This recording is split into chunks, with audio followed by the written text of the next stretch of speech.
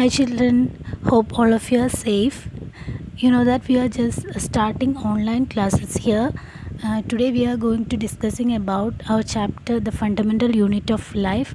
So we are just continuing our portion. Today we are going to discussing about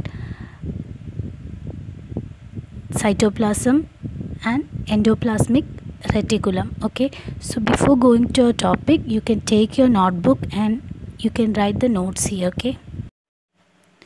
Parts of a cell. We can just revise the portion that we discussed in our classroom. We know that for a cell there are mainly three parts. First one is plasma membrane or cell membrane. Second one is nucleus, and third one is cytoplasm. Okay, so consider this as a cell. The outermost layer is known as plasma membrane or cell membrane, and at the middle we can see a spherical structure. It is known as nucleus. It is a controlling center. It controls all the activities of the cell, and in between the plasma membrane, that means the outermost layer, and the nucleus, there will be a semi-liquid substance or semi-fluid substance. It is known as cytoplasm. So we can study about cytoplasm in detail. In this diagram you can see where is cytoplasm. So I told you the outermost layer, it is known as plasma membrane. Okay, outermost layer is known as plasma membrane, and the nucleus at the middle or at center position we can see a spherical structure. It is known as nucleus, and in between nucleus and plasma membrane there will be a semi-fluid structure or viscous structure. It is known as cytoplasm. See, cytoplasm. Okay, cytoplasm contains so many different small structures. What is it actually?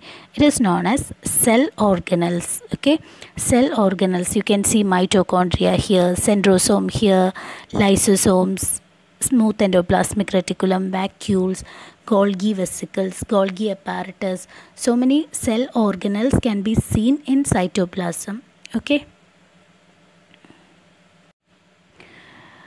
I told you the cytoplasm is a semi-fluid substance, so it shows some kind of small movements. It's helping for that movement, helping for the transportation of materials. Okay, and it stores. That means the cytoplasm stores many chemicals like glucose, amino acids, proteins, etc. Now let's see what are the functions of cytoplasm and what is cytoplasm. So cytoplasm, it is a jelly-like, viscous, colorless, semi-fluid substance that occurs between the plasma membrane and the nuclear membrane, and it also contains many specialized cell organelles.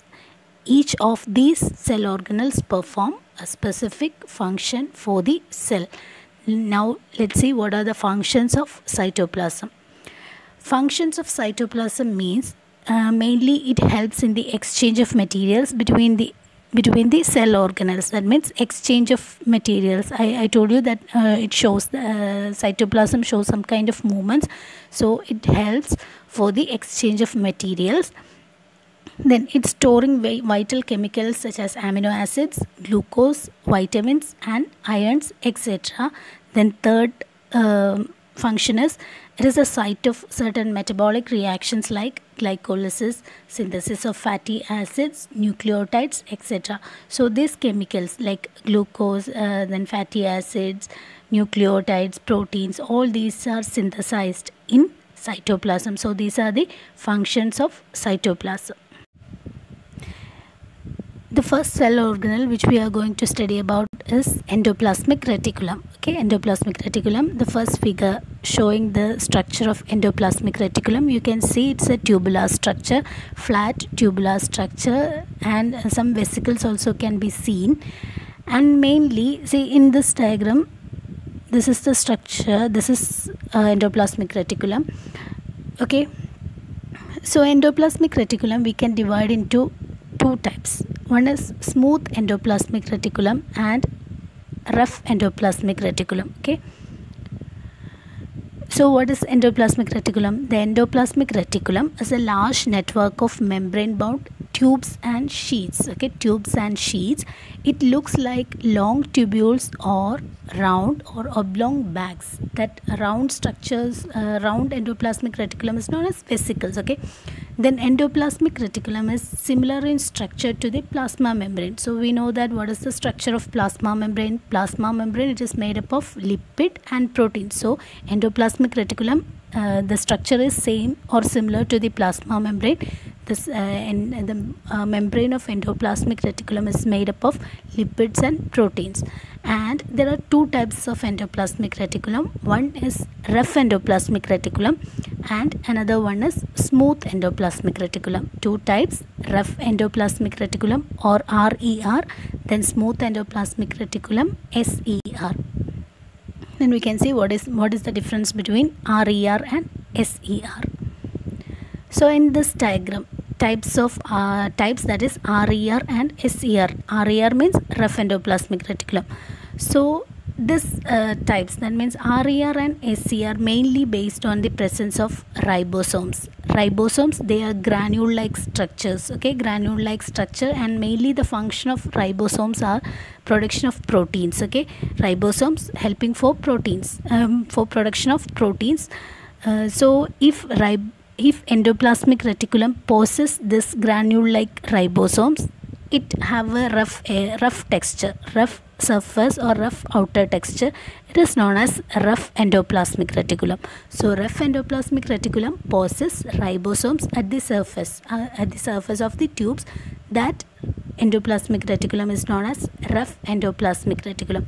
See, in this tubes of endoplasmic reticulum, you can't see this ribosome, or ribosomes are absent in the case of smooth endoplasmic reticulum. That means their surface have a smooth texture, okay. So that is the main difference between rough endoplasmic reticulum and smooth endoplasmic reticulum. Okay, let's see the types of endoplasmic reticulum: rough endoplasmic reticulum and smooth endoplasmic reticulum.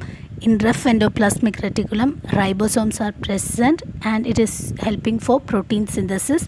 And in smooth endoplasmic reticulum, ribosomes are absent and it is helping for secreting lipids. Then functions of endoplasmic reticulum. See, endoplasmic reticulum, it is a tubular structure. So it giving support to the cell. It giving internal support to the cell because of its structure. Then it's a tubular structure, so it is helping for transportation of materials between the parts of the cytoplasm and also between the nucleus and cytoplasm.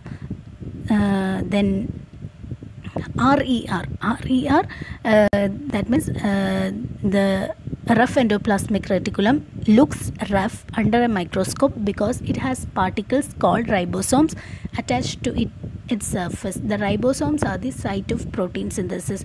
So that is also the function of endoplasmic reticulum. Then SER, smooth endoplasmic reticulum, it do not possess ribosomes and it helping for the production or manufacture of fat or lipids.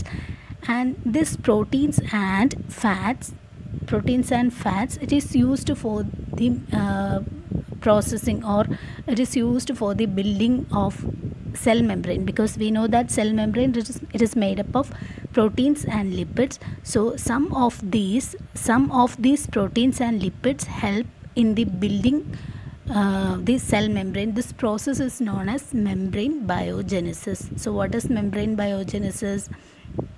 Proteins and fats which are produced by endoplasmic reticulum is used for producing cell membrane. That process is known as membrane biogenesis. Then some other proteins and lipids functions as enzymes and hormones, okay. All enzymes are proteins. So some of these proteins which are produced by endoplasmic reticulum is functioning as enzymes and hormones. And the last function, in the liver cells of the group of animals called vertebrates. What is vertebrates? The animals having vertebral column or backbone. The animals having backbone, that kind of animals are known as vertebrates, okay. So in some vertebrates, SER means smooth endoplasmic reticulum plays a crucial role in detoxifying many poisons and drugs. So these are the functions of endoplasmic reticulum.